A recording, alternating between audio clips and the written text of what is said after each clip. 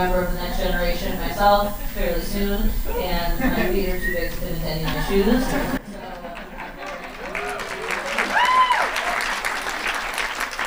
I asked Twitter if I could wear socks and sandals, and Twitter said yes. And the Theorizing the Web Twitter handle specifically said yes, and so I figured it would be all right. So my name is Molly. I am a teaching artist. I teach theater in New York City schools. I've done it for about 9 years with elementary and middle schoolers. And I also am a writer, and I co-host a podcast, a daily political podcast with my brother John. It's called Radio Dispatch. And so I'm kind of in the freelance journalism, writing, lefty world. And I also spend most of my days in New York City public schools, mostly in the Bronx. And I really like writing about youth and reading about youth, and I think that right now is a more interesting time than ever to think about what young people are up to politically, and the internet and technology is a huge part of that. So to get into it, I'm going to ask each of our panelists to introduce themselves and talk about what you guys like to write about when it comes to youth, and also kind of what populations you like to write about, so that we can kind of know who we're talking about when we talk about your guys' work. So Crystal, can you start?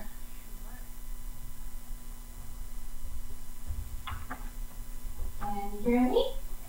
Great. Hi everyone, I am Crystal Abidin, and if you have questions for me beyond the scope or something I said is not clear enough, please feel free to contact me and we'll try to link up. I am an anthropologist. My foci looks at what young people do on the internet on the micro-embodiment level. So beyond looking at what they post on screens, I've had the privilege as an ethnographer to spend a lot of time with these young people to see what they do with the screen to produce the things that we then see off the screen. Some of what I'm going to be sharing today comes off my book. There are flyers at the reception. Please forgive my self-promotion 1 minute into this. With a discount code, so please help us out with that. Signposting a few things I work on. So I generally study young people's relationships to internet culture in relation to celebrity, self-curation, and vulnerability. And I think of the 6 verticals that I work in pairs. So I look at influencer cultures, but also internet celebrity, which is different to me.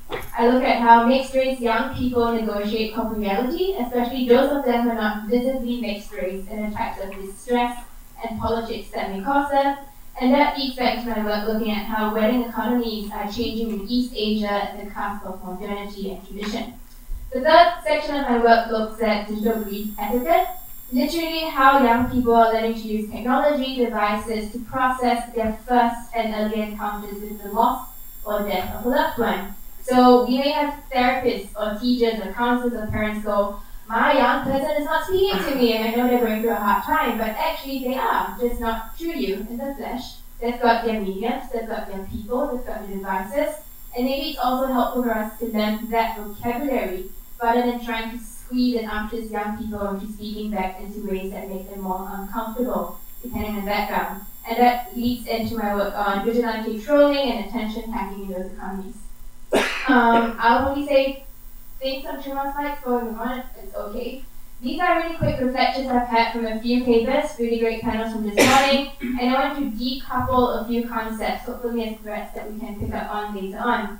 So first, I've been speaking a lot about the idea of influence, not just influences, but influence of platforms, of companies, of algorithms. But I think that we tend to always couple influence and aspiration. Something positive, something to emulate after, when that does not have to be the case. Influence here really I want to think about as stickiness, something that attaches to a concept and then refuses to die. May not always be aspiration, it could be negative publicity.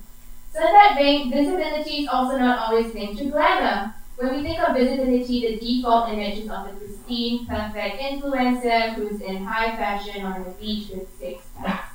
But visibility can also be about trauma. Visibility can also be about racism. Visibility can also be about network flows in which I am super visible, but someone else down the chain reaps the benefits of this. We talk a lot about authenticity, and we tend to think of the authentic as the backstage, something that you think I'm secretly revealing to you, showing more to you than the persona I put up here. But really, depending on the vertical of the group of young people we're looking at, authenticity can mean so many things and nothing at all. For example, it can be coupled with commerce, whether it's monetized, it can be coupled with disclosure, it can be coupled with vulnerability. But I like to argue that authenticity in itself is not a static quality. Even that in itself is a performance. To convince you that I'm comfortable here and confident, I have to look that way and I see. To convince you later on at beer that I'm confident and comfortable in post-keynote, I also have to comport my body in a certain way to convince you that I'm comfortable and off stage, right? So all forms of authenticity are performances. Celebrity not necessarily linked to commerce. We also see the rise of a lot of very visible entities on the internet who are very hotbeds for value and capital. They may be the originators of these values and these capitals, but they may not be on the receiving end of this, so chains of exploitation. Finally, we've talked a lot about space in the last few panels, whether it's someone sharing a hashtag, whether it's people who perform the same kind of activity, and we immediately think that once people share co-presence, there must be some sort of community with coherence, with continuity, but that is not always the case. We have to remember things like social stratification. Also remember that spatialities have their politics, and the kids in the back room in the canteen are not the same ones who are in the front, with their conditioning in the spotlight. The final thing I like to say before I go on is a bit about my politics. I tried really hard to find the source of this postcard and artist, and forgive me, I could not, but if you do know them, please send me the link. I don't need a therapist, I talk to my computer, so I firmly believe against the notion of digital dualism. I don't believe that inherently if I touch and see you and smell you, you are more real than if I only see you with pixels and text. I also do not believe that mediated relationships are any less or any less valuable or intimate than ones in the flesh. So they're different, yes, but I would like to caution us from assigning distinction to difference. Sometimes things are just different and that's okay. Osita?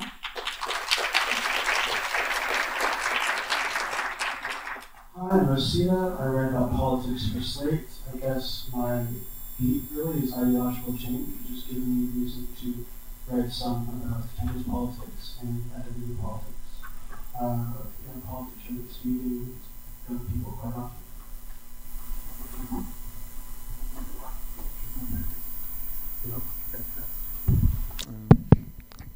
There we go. I got the wireless one, so I can walk around all Steve Jobs. I'm Malcolm Harris. I wrote a book called Kids These Days, Human Capital and the Making of Millennials. And so the group I talk about is mostly been millennials, but I don't really recognize any younger generation than that yet. So you're all millennials as far as I'm concerned, even the kids. And that goes into the perspective I'm writing from a little bit, which is when we talk about generations and generational cohorts, usually what we're talking about these days is consumption, because that's the data that is most readily available to us, as well as the people most incentivized to create generational labels are marketers and people trying to sell us stuff, people who employ marketers.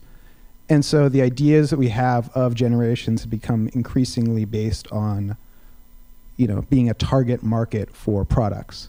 And if you go back, you don't see this nearly as much. The baby boomers is about their demographic change. The greatest generation, which is really good generational marketing, that's about them changing the world, found the foundation of the modern republic, all these really great World War II stuff. And then you get into millennials, and Gen X, which are terms that are made by marketers, made by branding artists. And now we're in the midst of a serious struggle to name the next generation. You might have heard Jean Twenge, who's one of the leading authorities, wants to call them iGen with the lowercase I, like the iPhone. Coincidentally, that happens to be the name of her consulting firm. And so in the world of generational analysis is full of hucksters and marketers and hacks, and no offense. And so trying to use those same tools for different ends is my project. I'm a Marxist. I'm writing from a Marxist perspective, which means that the relation between the ownership and the laboring classes is the key function that I'm looking at in terms of definition of generations. It does not mean that young people are the proletariat and baby boomers are the bourgeoisie. That's not how a Marxist frame works. Just to clear that up early. So I hope we're going to have a chance to get into that a little bit more. But the thesis of the book is that the expanding rate of exploitation, the divergence between production per worker and compensation, that gap opens up around the late 70s, early 80s, and that more than anything is what constitutes this young people today and the young people's experience today. So you got into a little bit where I wanted to start, which is what I was wondering this when I read your book, Malcolm, and also when we have been like watching the Parkland kids and when we see like high schoolers now, what do we call them? And not just to be like, oh well, what do we call them for the sake of having a name, but it seems like they're, I'm 32 and my political experience and however we're defining how a generation is shaped is going to be really different than like a 15 or 16-year-old. And also, in terms of when older people complain about young people, they will often be like, millennials do this, millennials are ruining everything, napkins, avocado toast, and all of it. And sometimes they mean people who are like my age, and then sometimes they mean like teens.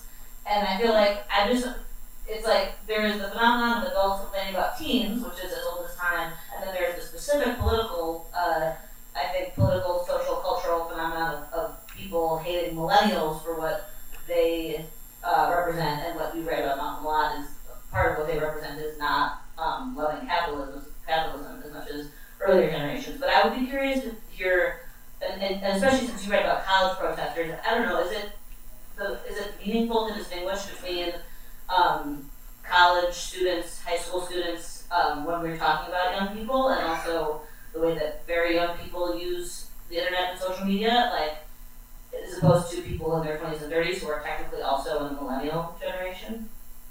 I can go first. I'm really lazy about that, I think intentionally. So I am not drawing distinctions. I was talking with a class of high schoolers this morning, and they found the same, set of patterns applied to them. I don't think your political experience as a 32-year-old, I'm 29, is that different from today's 16-year-olds even that much. That our experience has been shaped largely around the 2008 financial crisis and its wake. And I think that's still the case these days. Where I'm looking, and not so much in terms of the epiphenomenal like cell phone usage or whatever, that's what Twenge wants to use to define the younger generation, is they like always had a phone. I'm much less interested in that, and I think the data tells us we should be much less interested in that than long-term secular changes in, the mode of production in our society in terms of labor relations. Like, these are the things that make generations, and those have continued very much since we were kids to right now without a lot of change. What do you think, Osita? Well, to your point about, the way older people sort of generalize about young people in general, call everybody millennials. And I think that millennials is often shorthand for young people who came up naturally with the internet or grew up with it from a really early age. I think that there's some shared experience that Malcolm said. We're all going through a lot of the same economic and political currents, even though I don't really know what's happening in high school. I think there are all kinds of platforms and different apps and things that people who are 16 I have no idea about. I think the broader currents are similar for all of us who are young. I think that college students and high school students using it in much the same way to organize and facilitate their protests. How about you, Crystal? Especially because I feel like some of the stuff you're talking about with social media influencers and internet celebrity, obviously that's something that people in their 20s and 30s also do, but it also seems like something that's very much the domain of much younger people. So I should probably clarify that my expertise, well, my first few projects were rooted in Southeast Asia, and then I looked at cultural East Asia, and then in Australia, so the Asia Pacific. So forgive me if my context or my ideographies are different. But in the areas I'm familiar with, millennials are like a scapegoat black box vocabulary. It is the catch-all term for, we don't understand what's happening, but let's call it that. Because these are young people, and instead of trying to understand them, why don't we just demonize them so the onus is on them to solve their problem, and suddenly it's magically not structural anymore. It's you didn't work hard enough to get a job or to qualify from college, and it's not because we broke the economy, right?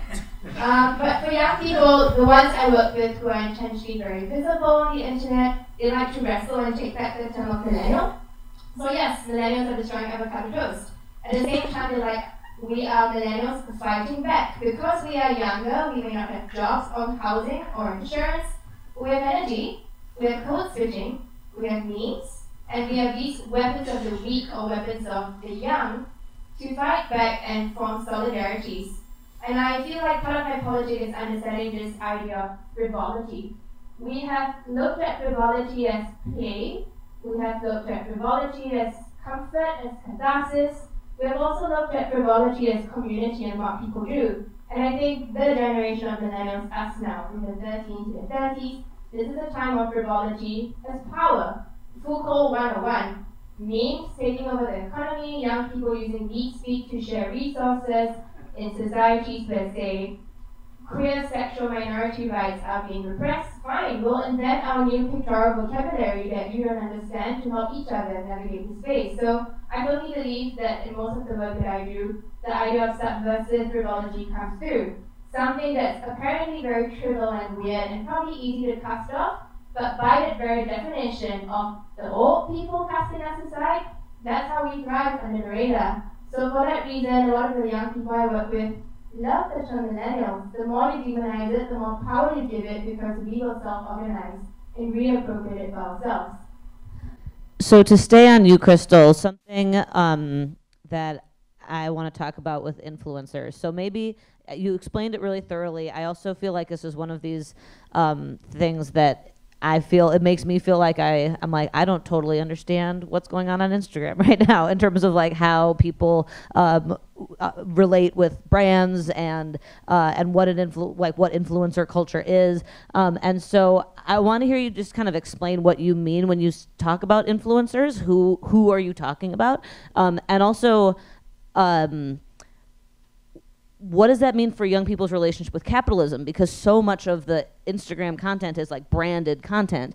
And it seems like young people are generally more and more anti-capitalist, but at the same time on Instagram, things are so, as you've written about, it's so much about presenting a brand and often being, literally creating sponsored content, right? Right. So influencers, for the uninitiated, they are the epitome of internet celebrities. So there's a wide spectrum of internet celebrities. We know them from memes to people who go viral as the face of a thing to someone who's just in one viral YouTube video. But internet celebrities also exist in this sustained, extremely lucrative, self-branded lifestyle format as a career. And those are the people I term influencers, literally making money out of self-branding as a profession, using your body and your physicality and your persona as the vehicle to embed messages, whatever these may be. We often think of messages as like sponsorships and products, but also, on the flip side, the capacity for these to be really strong political messages in sometimes obscure millennial vocabulary that can evade censorship in places or parts of the world where there is real persecution in those governments for doing so. So those are influencers. In the most extreme form, you are right, especially in the black box that is Instagram. It's very lucrative for a certain type of young person who obviously conforms to an ideal type of body, skin color, gender, sexuality, so on and so forth. There is a visibility politic there, for sure. But at the same time, there are a lot of other influencers who are using their platform in various ways. So in this whole mess of screens, pictures up here, these are the various ways I've studied young people. This is the front glamour, positive aspect of their lives.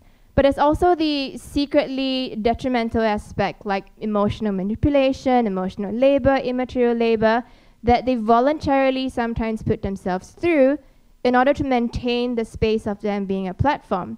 So I would say we have 3 eras of influencers so far in culture. I've studied this since 2008, and in that time, influencers were simply these people who could shape opinion through word of mouth. And I feel like you're a real person and more tactile and real than Angelina Jolie. So if this works for your face and your pimples, surely it works for me, because we are communists, we are internet peasants, right? In the second era, when we got super glammed up in saturation, influencers were now your advertising boards. Like, I believe you, you are perfect. If this works for you, I'm aspirationally looking towards you. So from relating from the word of mouth, backstreet village talk, you now have a role model. But this is the thing, now with internet saturation, with misinformation, with the crowded ecology of this industry, I feel like influencers are no longer peddling aspiration or word of mouth. They are literally your tools to cut through noise on the internet. No longer are people interested in their self-brand, in their backstory, in their cat, or the color of their underwear. Literally, what influencers are being used for today is their ability to wade through the noise, either through scandal, shame, a viral video, and then put out your message to the masses of people who are just too overwhelmed with all the content. So in relation to capital flows, this, to me, in my observation, was an organic process to the way algorithms and platforms are changing, but also in the way that a lot of these businesses were inserting themselves into the value chain as middlemen and then taking all the profits along the way wherever they can. So I feel like this is the way very savvy young people fight back, by changing the directions of the flow, by innovating new spaces of vocabulary and then saying, we're the only people who can speak to these people in our language, so put us back into the production chain. So that to me is their way of performing subversive frivolity. So to connect it to some of what you've written about, Osita, you had a piece recently after the March for Our Lives march about the way that it was organized, and the headline was along the lines of the March for Our Lives was a masterclass in identity politics, and to talk about the, you know, what's going on with the Parkland kids activism more generally, it seems like the intersection of, you know, student activism, student protest, and how that plays out on the internet is a huge aspect of if we're talking about any kind of political protest right now. And there was so much talk about the Parkland teens being these digital natives and being able to like roast anybody who tried to come for them on the internet. And so I feel like on it's almost like a other side of the same coin with talking about the way kids, young people are using Instagram to kind of build up their own brand. There's also this like kind of fluency that they have with it for using the internet to build movements and to build protest. So yeah, I guess I'm curious to hear your thoughts on maybe starting with the Parkland kids, but also the role of the internet kind of in the way that you're looking at student protest in a more historic context. Right, so I mean, what we saw with the March for Our Lives was this explosion of spontaneous organizing. I mean, they had institutional help for sure. But, you know, these were events that were organized through social media, like many events we've seen over the past 10 years or so. They got a lot of turnout, and you know, that's one angle of the story. The other part of the story, when you talk about identity politics, I mean, I think that the Parkland teens were genuinely, like, sincerely attuned to the fact that they needed to reach out to other communities and make it clear to people that gun violence affects all kinds of communities in ways that are invisible to the majority in some cases. I think that they were generally aware of that. But one of the dynamics of the internet is that if you advance narratives that are exclusionary of other people's experiences, somebody can say, well, look at me, I'm here, you know. And I think that's something that made it even more likely for them, or that encouraged them to actually seek out people from South Central LA, South Side of Chicago, majority African American neighborhoods in DC, and try to bring them in. It makes it easier for you to find people who are having experiences that aren't being put forward in the mainstream narrative. So I think that's one aspect of it. I mean, as far as subversive frivolity goes, I mean, they're kind of experts at this. And we saw what happened with Laura Ingraham, Fox News. You know, people were dunking on her on Twitter, and that was all good. One thing I am thinking about, though, and I don't really have an answer to this, is when you talk about the way capitalism enters into this,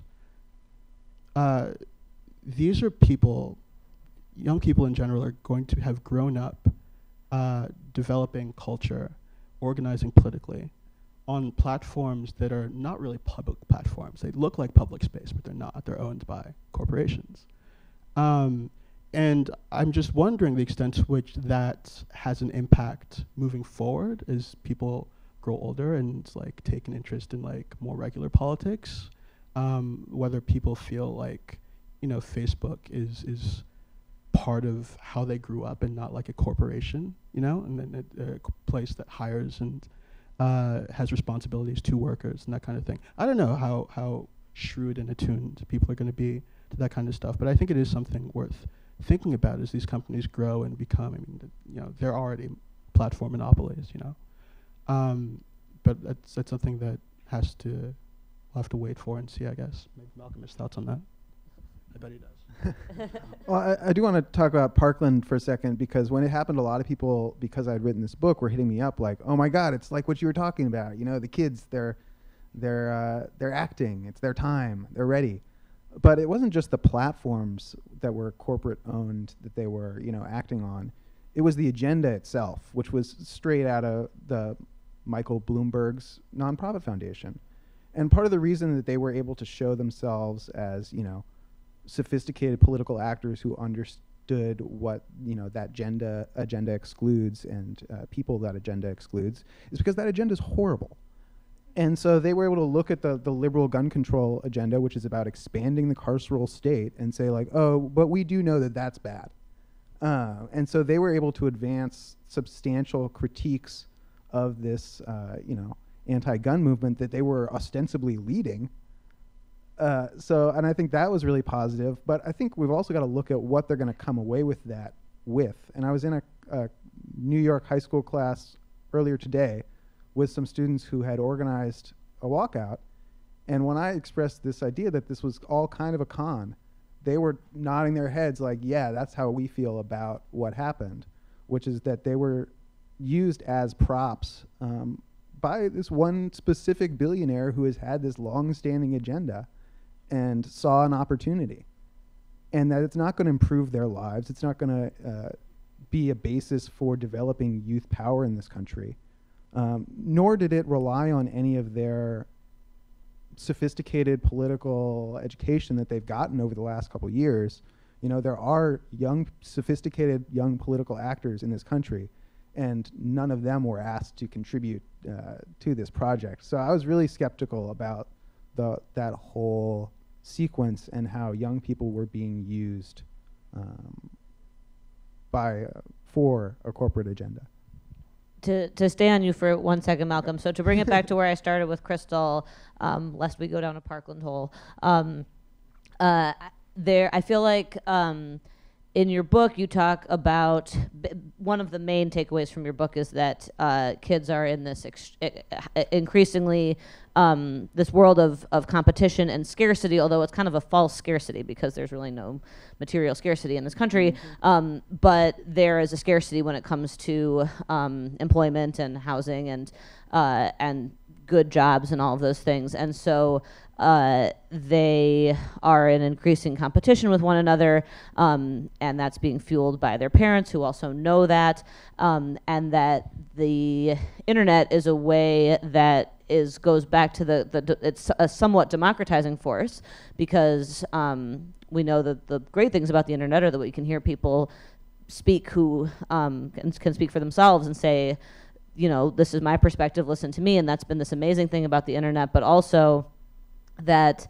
it's a way for people to build build their own careers, build their own brands, which can be this kind of liberating thing in the way that you don't need the same amount of money to go into a recording studio to make an album. You can make your own stuff, but then what that ends up doing, as you talk about in your book, is that it basically creates another venue of exploitation for young people, and that young people can, and to be honest, I wonder what will happen with the Parkland kids too, now that they are these internet celebrities, but that young people can build up this this brand, and it's feels so, on the one hand, I think I watch it and I'm often inspired, and I feel like this is so cool that people are able to speak for themselves, and people are able to speak about these ideas that people weren't hearing before. But then on the other hand, it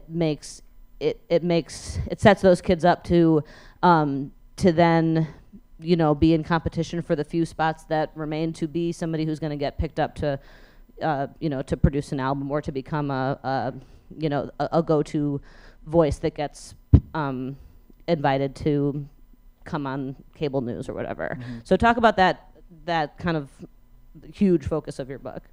Yeah, one of the big issues there is that it mystifies people's role in the economy.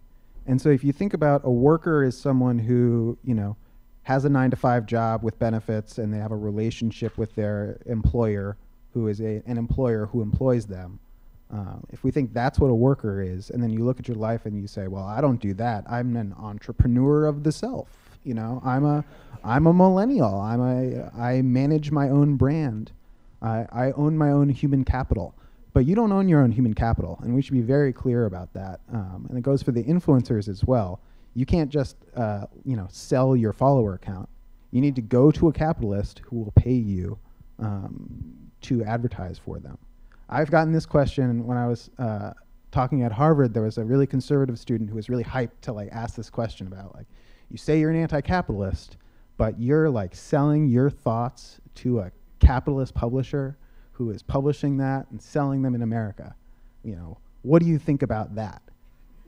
And it's been so mystified, the relationship between workers and owners, that people don't realize that someone in a position where the only thing they have to sell is their labor is the definition of a worker. And if you're selling your writing, your thoughts to someone who owns a printing press, you're a worker. You're not a capitalist. And young people in particular have been sold a bill of goods with regard to their place in the economy. But they need to get back to fundamentals a little bit. If you don't own capital, you're a worker. If you don't own the factory, you're a worker. And there is no, factory of your computer. You don't own Twitter. You don't own your brand. You don't own your capital. You don't own nothing. So. Well, so maybe I want to make sure to save time for questions. One question I wanted to ask all of you is, this is something that Sarah Jaffe, who is the moderator of the next keynote, likes to say, is that the kids are all right, Which means, like, the kids have so much better politics so often. We see kids having actively better politics now, and I work with middle schoolers, and I see that, like, all the time, and I just am often just, like, so moved to be like, oh my God, kids are so much, like, less binary than they used to be, and they're so much queerer, and it's just, like, so exciting and wonderful to see young people's understanding of the world, but that also the whole the kids are all right thing is a way for older people to kind of exonerate themselves and to say the kids will figure it out. And also we did see this a lot with Parkland. People would be like, oh, thank God the next generation is going to fix all of this. And it's this way that people can just kind of like be like, not on us, they got it. And I guess my question is, like, what are each of your thoughts on what inspires you about young people, and what do you feel like is, like, really great? I feel so optimistic when I think about young people, but also I feel like Malcolm does not feel that way. And so, not that you don't feel that way, but it's more complicated than that we can't just look at young people and be like, oh my God, they're so great, they've got it. And so I guess I'd like to hear each of your thoughts on kind of what inspires you, and also what challenges do you think that they're facing that we really can't, like, gloss over?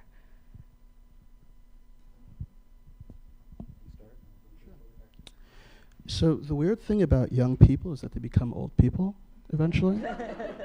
And weird things start happening when you turn into an older person. Politically, this has been the case for many, many years. So I don't know how far we can predict based on, what current political attitudes are. Although I do think that on questions of social politics, like the swing that's happened is going to hold. Like, we're not going to go back on LGBTQ questions and race questions, I hope. We'll see. But I think it's the next generation cannot fix climate change, right? Like that used to happen now. And there's a whole set of problems that if you just sort of foist them upon people who are coming up, you're really abdicating, obviously, a lot of responsibility. And it's how problems remain in place. I mean, people have been hoping that the next generation will fix like the problems with contemporary capitalism for a long time. And it seemed that way. Like in the 1960s, people thought, wow, these guys are going to grow up and smash everything, and they voted for Reagan, I would like to be optimistic, but I would be a lot more optimistic if there was more happening now. But I do think that on a lot of important attitudes, the kids are all right. There's a group of survey results that was released by Pew yesterday. They do this annual survey of American attitudes on political life. It showed that across all kinds of questions about political norms, young people were like less into the maintenance of certain long-standing principles, like, it's important that we shake hands and are polite with our enemies, and decorum and all. Like, young people are not as into that, understandably. I hope that holds. But weird things happen when you start aging, so we'll see. I am going to pretend like I can answer this question through 3 stories, if I may. You can on the one hand say young people are destroying both the economy and avocado toast, and then on the other hand go, but they're all right, they will fix things, and it's always a very convenient scapegoat, I said again. But at the same time, because of the way this generation has grown up, all of us 13 to 30 and whoever else would like to be in this category, I feel like we have been structurally made to be resilient. And as much as I don't want to be like a weird eugenicist person, the politics of our upbringing, the fact that reading about bombings and shootings is an everyday milieu, it's not the one phenomena of the year that you look back on, it's a weekly event. This conditions you and forces you into exercising resilience whether or not you like it. For many young people, this is a burden that weighs at the back of your mind. For other young people who have resources, who have the literacies, maybe who are even angry enough to mobilize, this resilience from this type of structural inequality breeds very beautiful and productive things. For example, some of the influencers that I love talking about are those who have made their personal super political. Troy Sivan is a YouTuber from Perth, where I live, who started out as a 5-year-old boy with a great singing voice. So at first he was on the internet because his parents were recording him and he was selling the label of his voice. When he came of age, he decided to make his milestone coming out video, which of course changed the way in which many people related to him. At that time, because it was still not yet chic to come out on Facebook, on YouTube. Now, like, if you don't have a coming out video on YouTube, are you even a real YouTuber, right? But in his time, it was still a risk, and he felt there was a responsibility to show what he felt was an authentic self between his brand and his life in his bedroom. So he did that. But he never stopped being an influencer. In that second row of videos you see, he's engaged in very specific forms of social activism. Yes, with commerce, because it's labor to be paid. But just because influencers are paid for their labor doesn't mean they're sellouts. It's a different form of literacies, a different form of education, a different form of even science communication to get an idea across to you in a 2-minute video. Whether it's blowing up a condom, and then in 2 minutes teaching you how to have safe sex, or talking about your first pride experiences.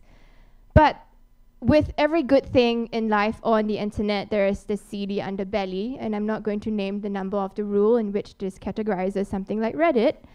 But Also, when young people start to fight for the same resources, we have the phenomenon of competitive one-downmanship. If I cannot compete with you in the prestige economy to be the best and the most successful, let us compete about whose life sucks more, and let's fight for who gets more pity or who is more vulnerable. And then all of a sudden, something as strong as Crenshaw's idea of intersectionality becomes commodified. I deserve more airtime because I have X number of identity markers that puts me in this special box, so put all your resources on me. I'm not saying that this is a bad thing, and I'm saying it's a very interesting and natural knee-jerk response into being cornered to fight for space and voice and visibility. But at the same time, those of us who are up in the hierarchy have the responsibility to try and figure out the commonalities we have to build allyship. And I think young people like queer YouTubers are doing that very well. I'm going to lie and tell you 2 stories instead of 3 because I've been hearing my voice for a long time and that's a bit weird. In a special place, and special being code word for a place with strong censorship, strong government ideologies, still very conservative in that same-sex partnerships are not legalized, but same-sex acts can put you into jail. Influencers in these parts of the countries in Southeast Asia have to innovate with how they push out messages, how they do self-expression, and how they do activism. My favorite examples in the 2 bottom screen grabs. They are Muna Herzi Official. I'm happy to chat with any of you who would like links to them. They are a micro minority in terms of gender, sexuality, race, ethnicity, religion, and language in a country called Singapore that's only like 5.5 million strong. So for a tiny country, they're a minority, and within their demographics, they're a micro minority. Instead of going out there and causing trouble and then risk being thrown into prison for sedition laws, because that is a thing and a reality in many Southeast Asian countries, they play with the idea that because people just think we're young people performing on the internet and producing content, I'm going to be super Lady Gaga-esque and subversive in my videos. I'm going to congregate in groups of more than 5 or 7 after 11 p.m. that could get me thrown into jail and document it in a video and put it on YouTube. But if anyone comes for me, I have plausible deniability to say this is just entertainment. If you do not have back literacies and back stories to see the symbolism and how these parody Beyonce videos, how this parody Nicki Minaj videos, if you're not in tune with the pop cultural references, the social justice vocabulary, I can very easily say, oh, I'm sorry, plausible deniability, all of this was entertainment. Safeguarding myself, safeguarding my community, at the same time maintaining the layers of subtext that I have to my people that I'm responsible for. So yes, I feel like young people are very resilient, but the best of the lot, best meaning being able to channel this productively, are also super angry, but angry enough to portray this eloquently that they know how to protect themselves while pushing out a message like these people. Okay, I'll be quick so we can get to questions. I am optimistic about the next generation, despite what those of you who may have read the book may have concluded from the book, because I don't put my optimism there at the end because it would probably get me in trouble, which is that I'm not optimistic that we are going back to the Fordist bargain of the 20th century between capital and labor. That's dead. It's not coming back. It's really not. What I am optimistic is that history is not over. And to see ourselves currently in the midst of history is to understand that the social system we have now is not forever. The economic system we have now is not forever. It's contingent, it's limited, it's even young as far as humanity goes. And that things can still change and we can still make things change. And so my optimism is like about the emergence of literal civil war in this country. It's not like it's not going to be nice. It's not going to be like, I'm so glad this is happening. Now the kids have saved us. If the kids are going to, and by kids I don't mean young people per se, because they grow up. I'm talking about a cohort of people born within a certain set of time and a certain set of time within history. Meaning, as we age, we might be.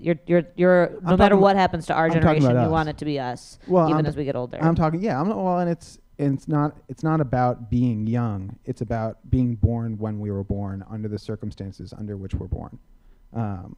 And those are unfortunate circumstances in the history of this country in a lot of ways, and we have to acknowledge that. At the same time, it might be the end of the story of this country, which would be really fortunate from my perspective. And so they let you talk at a school? Yeah, right? The NYPD guards at the front were not really psyched about it. But I mean this like not being like coy or jokey or whatever. Like, these are serious questions. We are in the midst of existing social war right now. We are losing by the day, but I don't think it's over. So I think we can take questions from that. With that, let's open it up to questions, please.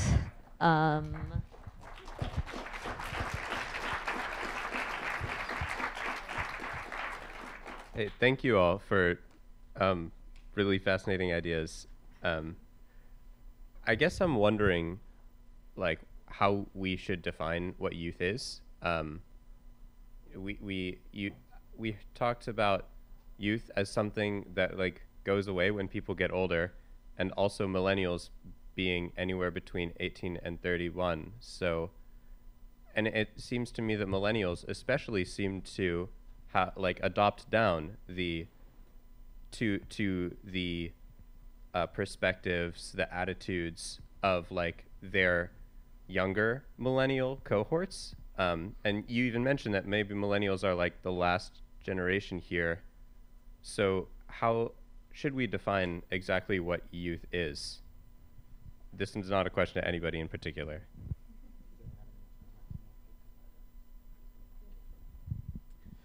I don't know. Sorry. Well, I have like two thoughts. Age categories are weird. I mean, what we consider like the teenager today, right, was not always a thing. It was shaped by like industrial capitalism and the certain changes in the economy. And I think that's almost what defines what youth is, right? Like, young people don't really own anything, I think would be one good way of describing it. I don't own anything. Like, I'm $60,000, $70,000 in debt, actually. I have like a negative net worth. Older people are generally not that much. I mean, they have debt, but they have property and different things. So one way to think about youth is just precarity, insecurity, especially now, given the kinds of trends that Malcolm has written about. But it's always sort of been like, if you're a young person, you haven't really found solid footing in the world yet. I think that's been a constant for some time, and becoming older is a process of establishing certain bases for yourself. I have two keywords. I don't actually know what is going to come out of my mouth, but let's try. I feel that young people as a category assigns them liminality, where it's okay to just be. And if you cannot emerge from your cocoon to be a butterfly, stay in there for a little while more, even if this means you millennially are a young person up to age 35, according to the UN.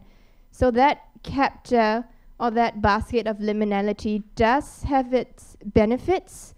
Of course, it does exist because of structural inequality in which young people cannot cross over into legitimate adulthood with all those markers: debt-free, proper education, jobs, so on and so forth. But I also think that liminality gives us time to figure things out, or to hide until we can figure it out, or until the world changes, if it does. The second phrase that is coming to me that doesn't really make sense yet is the idea of a safety valve. As a young person, you do get scapegoated for a lot of things for your age, even if a lot of it has nothing really to do with age connotations like maturity or development or intellect. But at the same time, it's a good safety valve because you get to affiliate yourself with the younger cohort downwards in the age gap, and that shields you and protects you from layers of responsibility when convenient. I know this sounds mean, but it's true. We do use this productively to our end sometimes. So safety valve and liminality. I said things. Thank you. More questions? Any? Okay, you there. Hey, Molly. For Crystal, I got a little story that I would love your thoughts on. I was working with youth, this guy who had sort of become.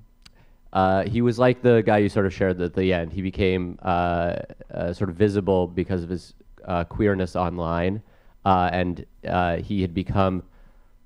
He had used the internet to sort of save him from. He had grown up in rural America as a queer kid, and he had been really suicidal as a kid. And then the internet sort of saved him in the ways that you can imagine that it saved him. And then he became very visible.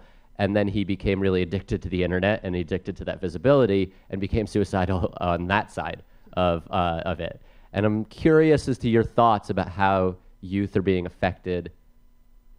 I guess I'm just curious as to your thoughts on that story. I've thought about it a lot. Right. I had a really excellent brain fart with a friend yesterday, a Twitter friend who was nice and turned out to not be a serial killer. So I do have faith in young people.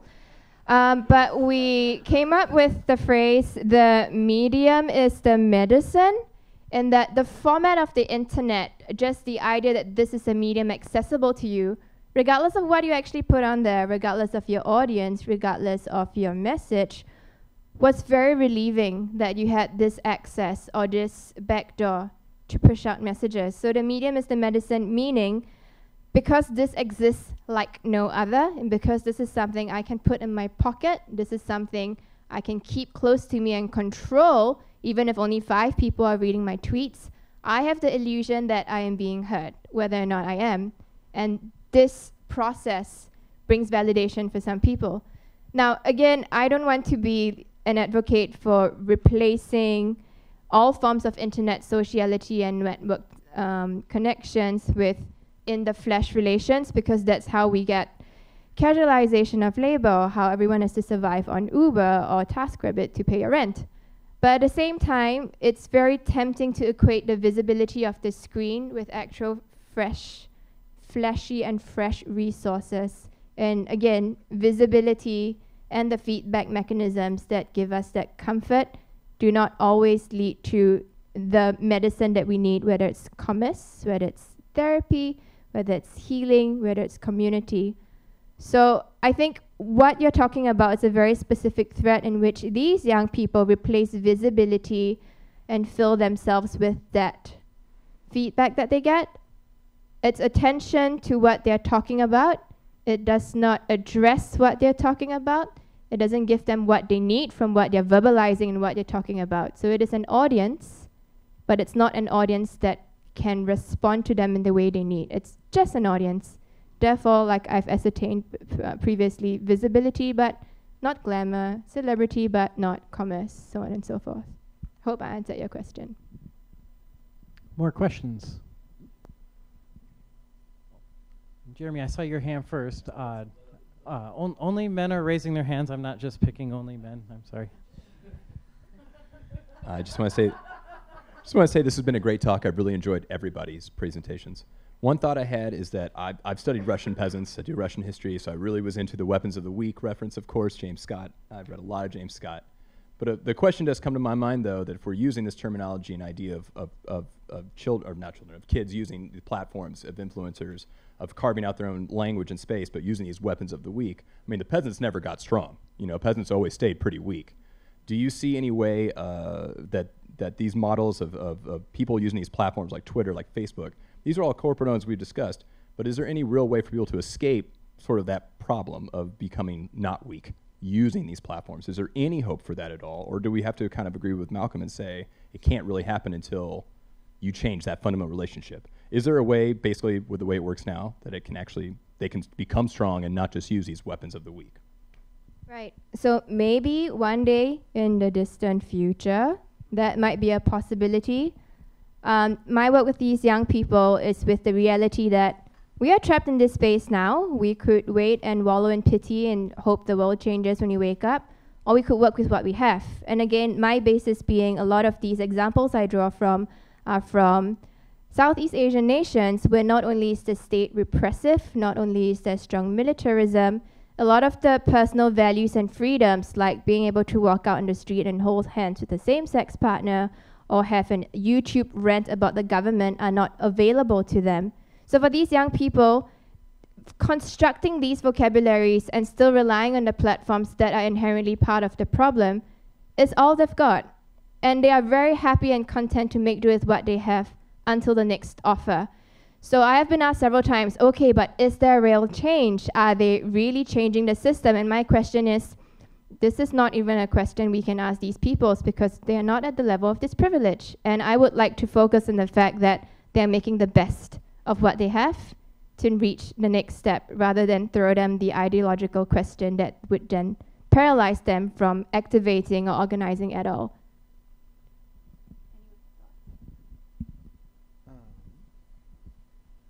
I guess I've got a different perspective on that one, which is that the tools, and the sort of weapon of the week and resilience can definitely put you in a spot where you're treading water until maybe you get to take over. And it goes back to the question of how do we define youth? Well, one of the definitions is it's before you're in power, right? And the older people are the people in power, and that switches when they die and you gain power. I saw some report about inheritance and millennials, that millennials are going to get really rich when the older generation dies. The problem is with life extension and stuff, that's going to be when we're in our 60s. So maybe that's when our youth is over, is when we're in our 60s, right? And we can tread water and live in tiny houses, which the idea that we should desire to live in tiny houses is ridiculous. It just means that you should want less space. You should want less. And we can live with that, as a cohort indefinitely. It's probably true. We could live on less and will continue to.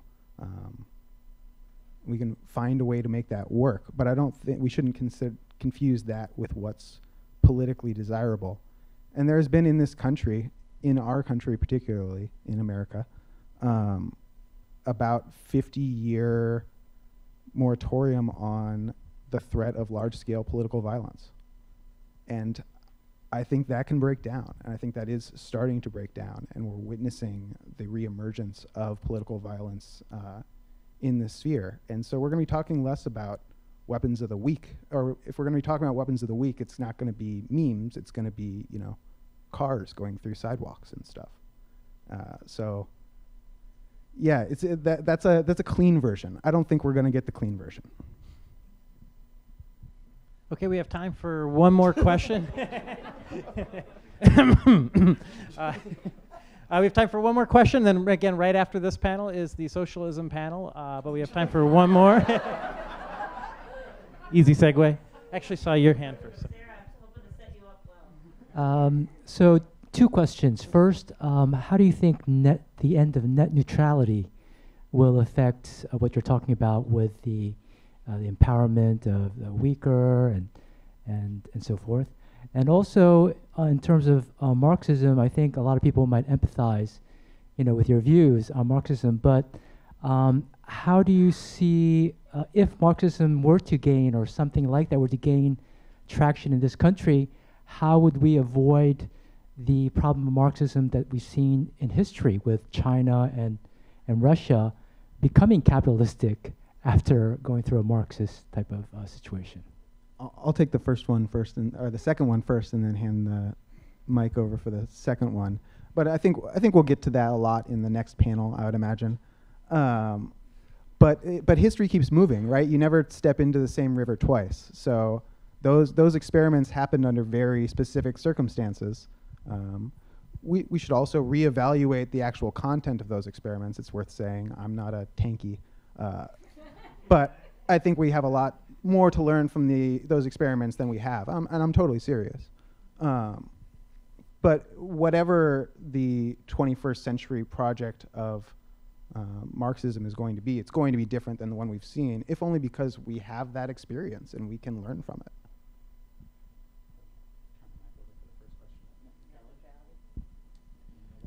I don't really think net neutrality is going to affect whether or not we enter some sort of violent revolution. I think if that's going to happen, they're going to probably blow past whatever net neutrality means and do it. But you know, to this larger question of the extent to which we can expect large-scale political violence or upheaval, I mean, I don't know. You know, I don't know how the weak become strong. It's something people have been trying to do through existing democratic institutions for a long time. People like me are sort of naive, eternal optimists. The idea that eventually, if you get enough critical mass of people who are weak, you can do things to change institutions in a way that allow you to actually implement things that you want.